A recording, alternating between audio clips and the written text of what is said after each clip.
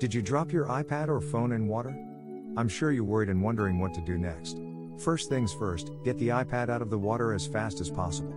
The device is probably off, and if it has a SIM card or battery, take them out to let them dry out. This will help to open up the device to get some air and let out some water in those areas. Also, take off the case to get rid of all trapped water. Then shake it to get as much water out. With a towel, wipe your device thoroughly to get it dried out. Then, use some cotton swabs to clean the headphone jack, the charging ports, and the buttons so that water does not sit there. Peel off any screen protector so that water may not get trapped next to the screen. Put the iPad or device in a bag of rice together or some small silicone packs. Allow the iPad to sit in the bag for at least 24 hours, however 2 days is better. Congratulations, you've succeeded in drying your wet iPad. You can take it out and charge it properly. If any problems persist after performing these steps, please consult a certified technician.